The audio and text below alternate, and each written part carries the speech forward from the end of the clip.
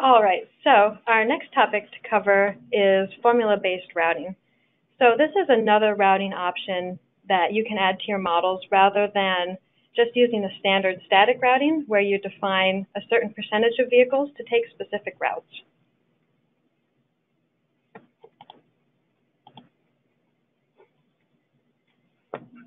So using formula-based routing, you can have vehicles make update decisions on the fly. So as they're traveling through their network, you can drop in those same routing decision start points. And for each of those, you can define a specific formula. And as the vehicles pass over that point, they will check the conditions of that formula and then choose their route selection from there. And these can be set up for static, partial, and partial PT routes.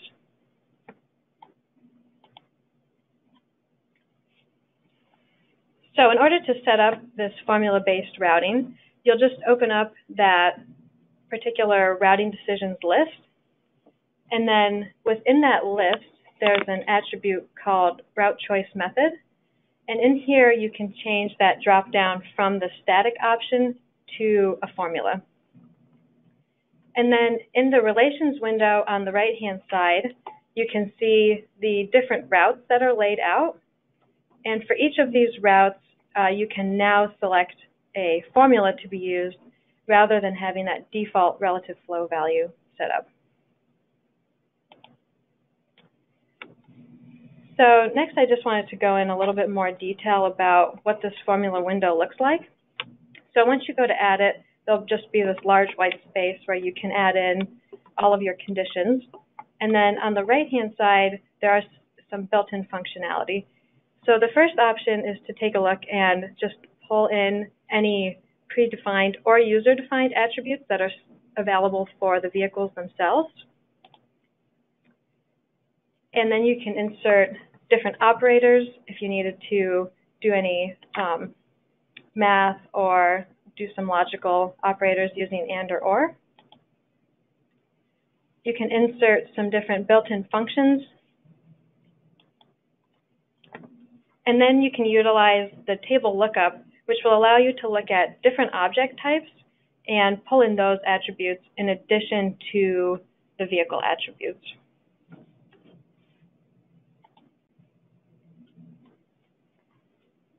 So here are some different use cases where formula-based routing could come into play. The first one is just looking at a border crossing where maybe vehicles need to go to different inspection areas, or looking at different taxi queuing areas where maybe vehicles need to make decisions about what queue line they're going to go to. This could involve maybe counting up the number of vehicles on specific links and then routing vehicles to different links that maybe contain the minimum.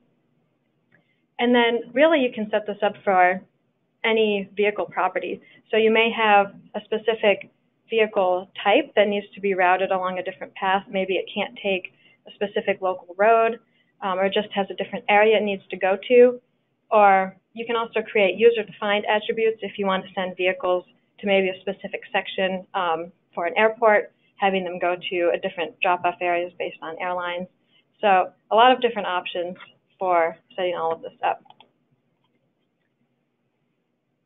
So the example we're going to look at today is a recycling and disposal center, which is located in Fairfax, Virginia.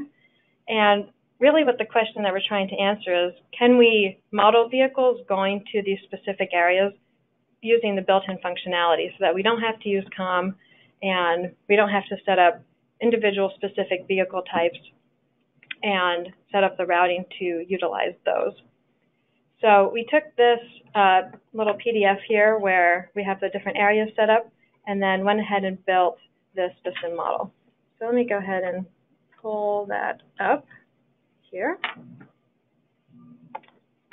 So here is the model that we've built. So we have a few different areas. We have our recycling area down here. We have the trash disposal area, household hazardous waste section, and then on the left we have a yard waste and a white goods recycling area. And then we also have a couple of main parking lots. So we have the staff parking down here in the bottom right, and then in the upper right, we have this larger area for the larger trucks to park. So now I'm just going to go over some of the model setup here. So this is the entry point into this area. So the very first thing that we'll need to take a look at is actually assigning these vehicles to one of these areas. And so this is done using these vehicle attribute decisions. So we've created a UDA on the vehicles themselves just to hold this transfer station destination. And then the vehicle attribute decisions can be set up to assign values to this attribute. So one option is to just assign a straight value.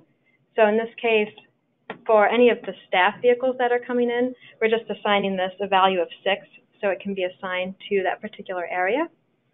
And these vehicles will just enter the network in the first 200 seconds of the simulation. After that, the remaining vehicles will need to be assigned to one of the other areas, which would be numbers 1 through 5. And so this is just using a distribution here, which will randomly assign vehicles to one of those 5 areas. And as the vehicles enter the network, they're first going to pick up a static routing decision here. And so this route will lead vehicles through the entire area as a whole. And then in order to assign vehicles to the individual areas, we're going to use partial routes. And so these partial routes will take it into effect when a vehicle is on a static route. And this partial route lies within that static route. So the start point of the partial route is going to be downstream of the static route start point, and then the end point will be upstream of the static route endpoint. So that partial route will really just live inside of that static route, and it's just a way to route vehicles within that to different locations. So this partial routing decision contains different routes to each of these areas. So we've got one here for each area set up.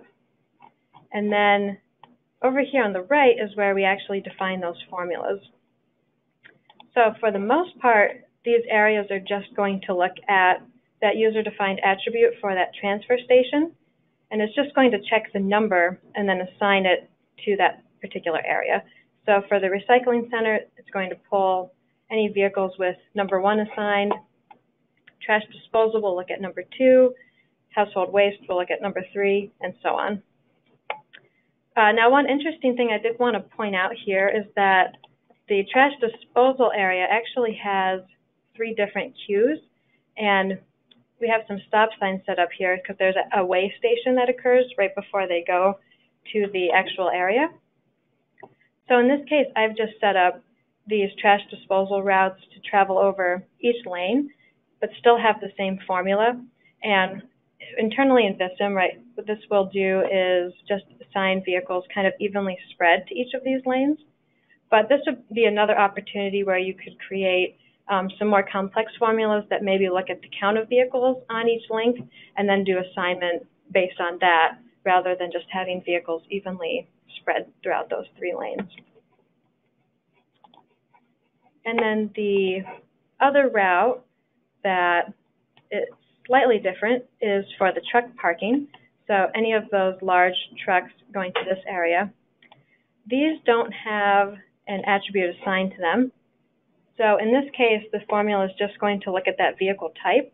So here we're just converting it to a number and then checking to see if that number is 200, which is the number for all of the heavy goods vehicles. And so those trucks will just be automatically assigned to this area based on that vehicle type. All right, so I'm going to go ahead and play this here. And as you can see, in the first 200 seconds, we'll have all of those staff vehicles coming in. So they'll just go all coming into work and going to that parking lot. And then afterwards, you'll start to see some of the other vehicles coming in. And so we have all of the vehicles here set up with a different color scheme. So I have the legend displayed here in the lower right. And this is set up within the Vehicles and Network.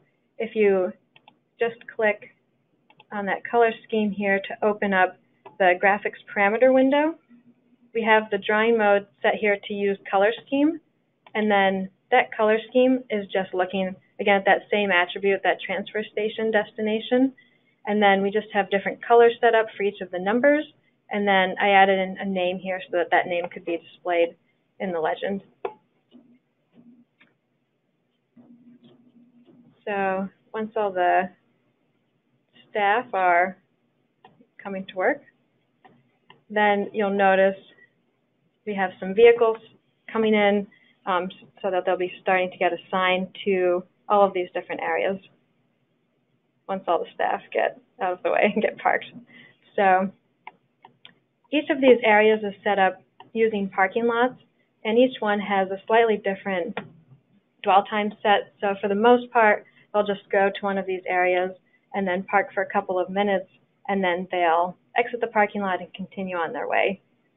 And here in the middle, you can see any of the vehicles going to that trash disposal are getting distributed to one of those 3 lanes, and they're just going to stop briefly at these stop signs and then continue on to that trash disposal area.